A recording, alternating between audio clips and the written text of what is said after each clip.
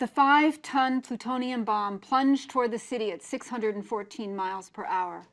47 seconds later, a powerful implosion forced the bomb's plutonium core to compress from the size of a grapefruit to the size of a tennis ball, generating a nearly instantaneous chain reaction of nuclear fission.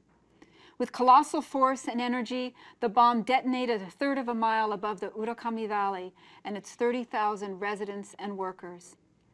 At 11:02 a.m., a super brilliant flash lit up the sky, visible from as far away as Omura Naval Hospital, more than 10 miles over the mountains, followed by a thunderous explosion equal to the power of 21,000 tons of TNT.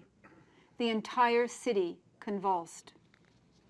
At its burst point, the center of the explosion reached temperatures higher than at the center of the sun, and the velocity of its shock wave exceeded the speed of sound.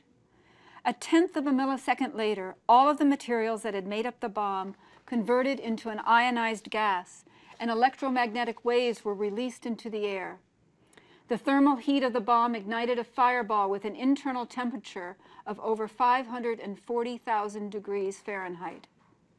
Within 1 second, the blazing fireball expanded from 52 feet to its maximum size of 750 feet in diameter.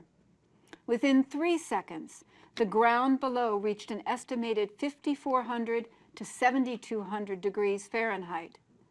Directly beneath the bomb, infrared heat rays instantly carbonized human and animal flesh and vaporized internal organs. As the atomic cloud billowed 2 miles overhead and eclipsed the sun, the bomb's vertical blast pressure crushed much of the Urakami Valley.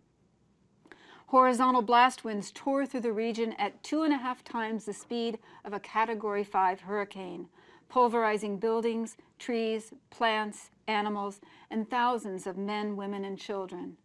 In every direction, people were blown out of their shelters, houses, factories, schools, and hospital beds, catapulted against walls, or flattened beneath collapsed buildings. Those working in the fields, riding streetcars, and standing in line at city ration stations were blown off their feet or hit by plummeting debris and pressed to the scalding earth. An iron bridge moved 28 inches downstream. As their buildings began to implode, patients and staff jumped out of the windows of the Nagasaki Medical College Hospital, and mobilized high school girls leapt from the 3rd story of the Shiroyama Elementary School, a half-mile from the blast. The blazing heat melted iron and other metals, scorched bricks and concrete buildings, ignited clothing, disintegrated vegetation, and caused severe and fatal flash burns on people's exposed faces and bodies. A mile from the detonation, the blast force caused 9-inch brick walls to crack, and glass fragments bulleted into people's arms, legs, backs, and faces, often puncturing their muscles and organs. 2 miles away, thousands of people suffering flesh burns from the extreme heat lay trapped beneath partially demolished buildings. At distances up to 5 miles, wood and glass splinters pierced through people's clothing and ripped into their flesh. Windows shattered as far as 11 miles away.